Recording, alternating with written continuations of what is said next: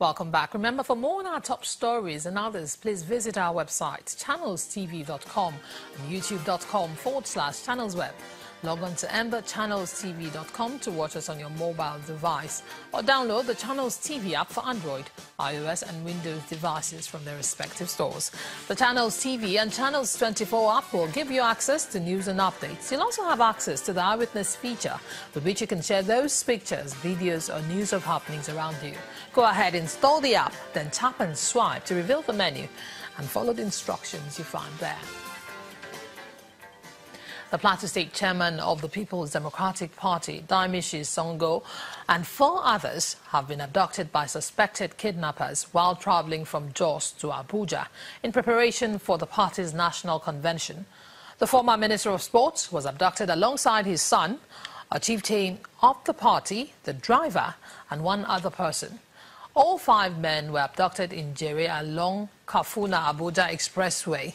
The State Publicity Secretary of the party, John Akans, told Channels Television that the abductors abandoned the vehicle and that no contact has been established with them. The Plateau State Police Public Relations Officer, Teopev Matthias, also confirms the incident, adding that his men are on the trail of the abductors and that the victims will soon regain their freedom. Yesterday at about 19:00 hours, there was a call from Jere Police Division that the PDP chairman on the plateau was abducted by some unknown gunmen along Jere Kagarko Road while he was going to Abuja. Immediately that happened, the Kaduna State Command called in anti-kidnapping unit and the Jere Division along with Kagarko and some other units in the police to mount surveillance. The process of getting contact from the abductors is on. Investigation into the case is on.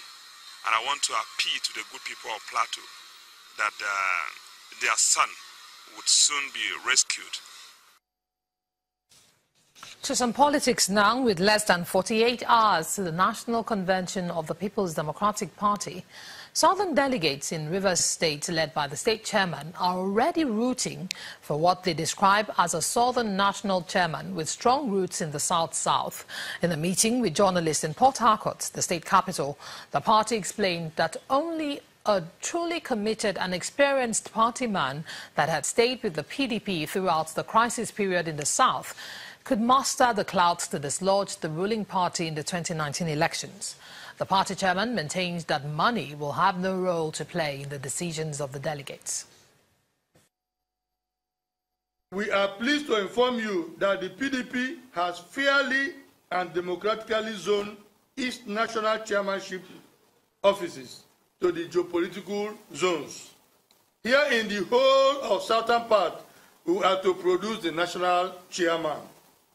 Unlike other zones, ours is easy because we are lucky to have as one of our own a tested and seasoned personality with the requisite experience not only to occupy the office of the national chairman, but also capable of carrying out the onerous task with relative ease and satisfaction. He is a pioneer member of PDP, has served in different capacities, including one-time state chairman of our great party, national organizing secretary, have acted as the deputy national chairman, acted also as the chairman, national chairman of our great party, and a member of BOT, among others. He is no other than our very own Prince Uche Secondus.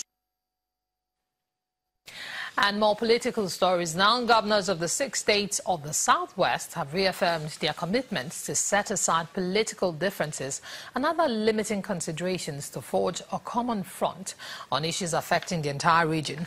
Rising from a meeting of all the 6 governors of Oyo, Osun, Ogun, Ondo, Ekiti and Lagos states, the governors agreed to be united on salient issues of national development, among with the ongoing constitutional amendment, which they say is germane. The meeting, which was hosted by the Oyo State Governor Abiola Ajimobi, was held behind closed doors, after which the group addressed journalists. Speaking on behalf of his colleagues, the Ondo State Governor Rotimi Akeredolu told newsmen of an agreement to disregard political boundaries and present one voice on the constitutional amendment and regional integration. One of the issues, or the issues we try to look at, is this. There are many things affecting us, as you all know. It's so clear to us that, look, there is move for issue of amendment of the Constitution. And as expected, we believe that, look, we know as a group what are, as leaders of this zone, what should be our interests. So we want to present a common position and have our houses of assembly and other stakeholders who believe in us to come along with us on issues that we have agreed on, we believe are fundamental and are common to our interests. I mean, as you can see, all of us here are brothers. And you see one of my good friends here, and that is Ayo Fayoshi. Yes. Now, so what we are doing is that, look, as one from Oduduwa, all of us being brothers, we are finding solutions to matters that we believe is of interest, common interest to all of us, and we are doing it together. Ondo State Governor Rotimi Akeredolu. Now, the managing director of the Nigeria Export-Import Bank, Mr. Abba Bello, says the bank will support Cross River State's 1.3 trillion naira budget estimated for 2018. Mr. Bello believes funding of a budget this size, the biggest by any state in the country, can be achieved by an administration like the one in power. The Nexim boss is also happy with the state's industrialization drive, promising to the commitment of his bank. This was further cemented with the signing of a memorandum of understanding and a financial service agreement between Nexim Bank and the state government. The partnership between us and the state government will yield revenues for the state and the federal government as well, alternative to oil. And we'll give our full support. Outside funding directly, we'll also use our network of export credit agencies so that funding doesn't really have to be in naira or in dollar, but in credit. Okay, so when it comes to equipment and plant, we can use that to attract facilities for the state. For me, it's a unison that is very supercritically balanced.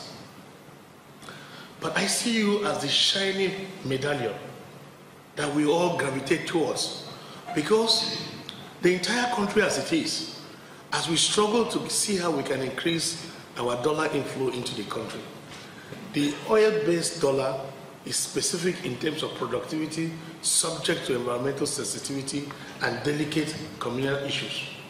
Therefore, the most reliable, the most dependable, the certainty of Nigerian drive for export rests totally, squarely on this theme that you drive.